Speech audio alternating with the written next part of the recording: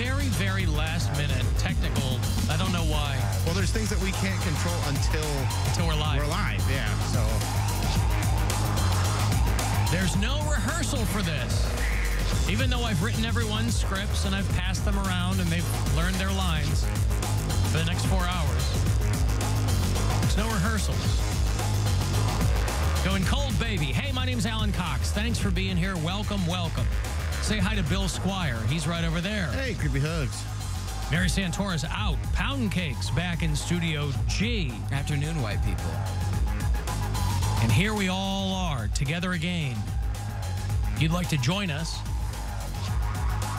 on the phone or otherwise, we'd love to have you in whatever capacity you feel comfortable.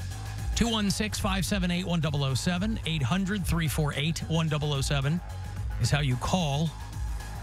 You can text me, 35192. AlanCoxShow.com is where you're going to find the live stream on the last day of January today. You know what that makes tomorrow, Poundcake? I got to pay rent. And also the first day of Black History Month. It's the first of the month. Get up, get up. Yeah. I feel like I shouldn't have to pay rent in February. First off, it's Black History Month. Yeah, but you get an extra. But there's an extra day this year. You should pay more rent. I should prorate my rent for the days that I'm missing. No, they should add a day's rent. They should prorate. You're lucky they don't prorate for a leap year. What is the black discount? There is no black discount. Making us charging. Have you us talked to black people? They're not really getting a discount. I should get half off. Half off. Because I'm half black. Uh-huh. Get it? Yeah, I get that. I get black. it. Did you know? Now, will you complain less that you get an extra day in Black History Month this year?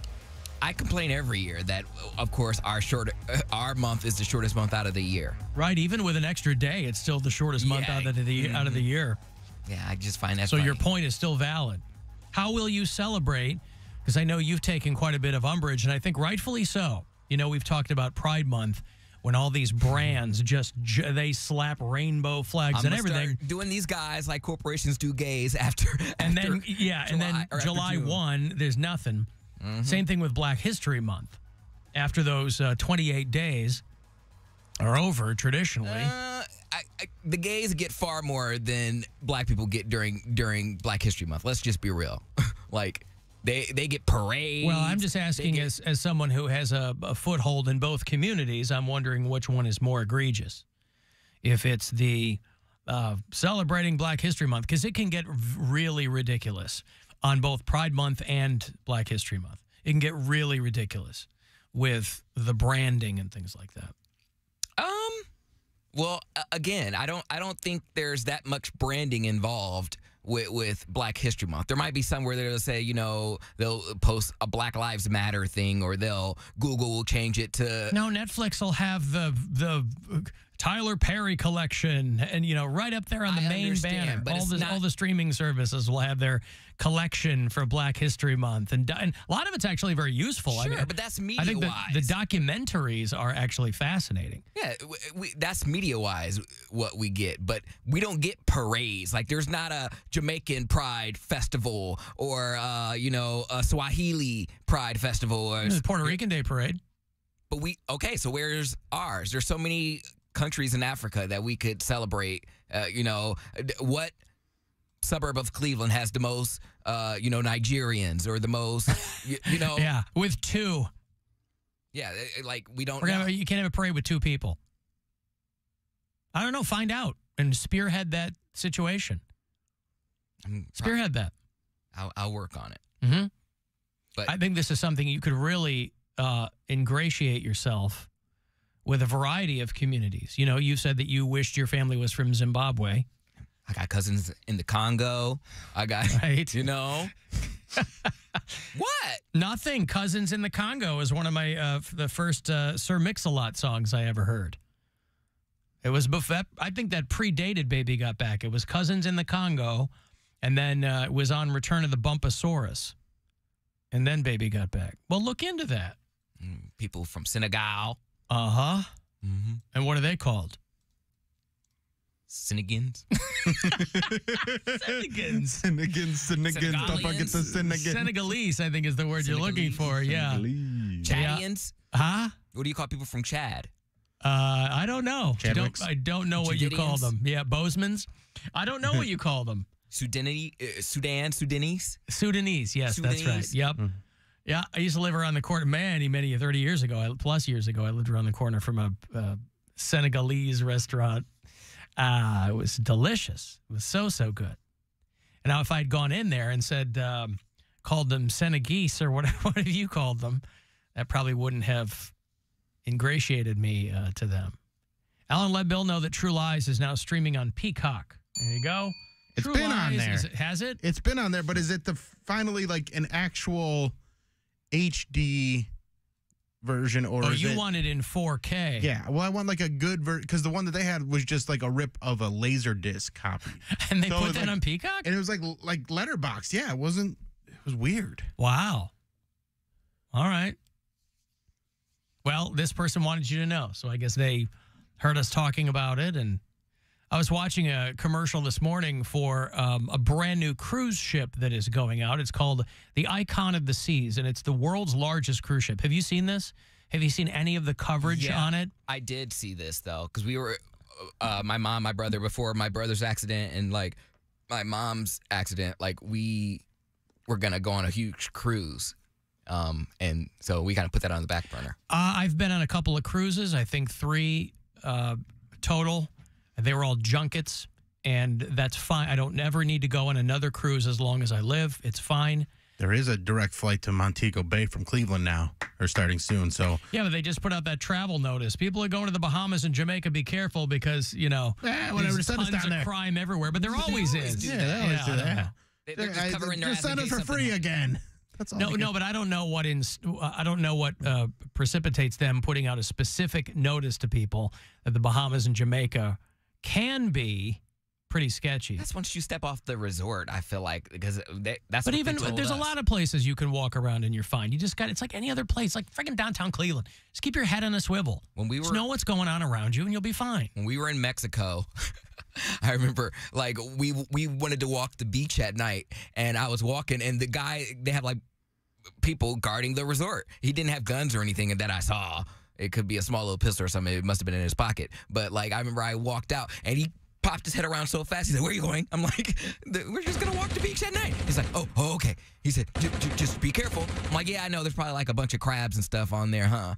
And he's like, that's what he was worried about was crabs. That's why he's got a gun. We were on I didn't see a gun. I didn't know if he had a gun, but we were, it was weird because we were on an island. Like, Isla Mujeres is not like, Cancun at night. Like, you have to physically get a ferry and go to the island. Like, so any criminals that are on the island, they're either stuck on the island or there ain't none on there. So I was like, it's cool. Like, it takes a lot to kidnap somebody, take them on a boat and go all the way across, And you weren't walking the beach at night? You weren't worried that you were going to get hit by a semi-truck? There weren't that many cars on the island. Yeah. Well, anyway, I was watching a little blurb this morning on the Icon of the Seas, which is the world's largest cruise ship. It's got the world's largest it's the largest at-sea swimming pool. They have the ultimate family townhouse, which is $100,000 a week. What? And they have set out on their first voyage. And I'm very stupid in a lot of ways. And one of those ways is nautical engineering. This might surprise you to know I'm not well versed in nautical engineering. And I was watching this thing. I'm like, how do they not capsize? Because the cruise ships get taller and taller and taller. And wider. It costs them the wider, I understand. The wider it gets, Yeah, the less taller it likely gets, it's yeah. going to tip. The taller it gets, you need to go wider. Yes, but they don't look much wider. I'm sure they are. I'm sure the people who put these together, know what they're doing. But it sails out of Miami. Its maiden voyage was a couple of nights ago. A sold out 7-night Caribbean cruise. It cost $2 billion. It's 1,200 feet long. It's 250,000 tons. But what I don't understand is if someone could 7,600 guests, 2,300 crew members, 7 swimming pools, 20 decks, a water park, an infinity pool, an ice arena, an onboard dog. You know what I always want to do when I'm in the Bahamas on a cruise? I'll go ice skating. Hockey. An onboard dog named Rover. They call him the chief dog officer.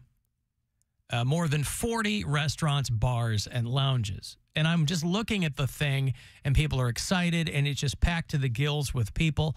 And I'm like, how does it not tip over?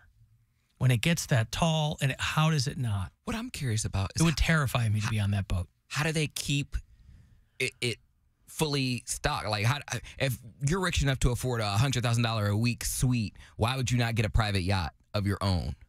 You know, you don't have to sail with a bunch of plebes. Like, I don't want to be on the boat with you. Well, because a private yacht is not going to have all that stuff I just rattled off. But I mean, they're making it so you never have to spend one iota with your thoughts. Like, hey, this is what you pay for, whether you're with your family or not. You know, my wife, when she was young, Gwen used to go, her dad was like a big financial guy, and so his company used to take all the employees on annual cruises, and so she and her brother, when they were little, would go, and she would tell me these stories about, like, my dad would go to the casino, my mom would be hanging out with, you know, the other wives or whatever, and my brother and I wouldn't see them till dinner. We'd just be running around the boat and doing kid stuff, and I'm like, oh, my God, I don't think I would ever. I mean, there's nowhere to go, but it just, you know, your kids are gone all day long because the parents are like, go do something in another part of the boat so we can drink or whatever. Obviously, that was the furthest thing from my experience growing up, but it's interesting. But these giant, giant boats, because it's not like they're not going to try to make one bigger. And it's Royal Caribbean is the once we're all company. just going to live, like, this is how it happens. But we all live at sea? Well, no, it starts with us living at sea, and then it's Wall-E. We're all living on space stations that are just giant cruises. do you want to be the basically. first? Yeah, I don't remember the premise of Wall-E. I just remember the robot. Earth was done. Okay. It was not inhabitable by humans anymore. Everybody was big and fat. I remember Yeah, they're that. big and fat, and they like lived a very comfortable life on basically a space cruise. I see. Haven't we seen this movie before, though? Like, everyone's excited to go on the biggest, newest ship that ever did sail the seas. Yeah, but we've done it so many times since the Titanic. I don't Very successful. I don't want to be the first to go on anything. I don't care if it's a new plane, new car, new boat. I'm good with being second or third when it comes to this. I'm good with sloppy seconds. You guys can go. Enjoy.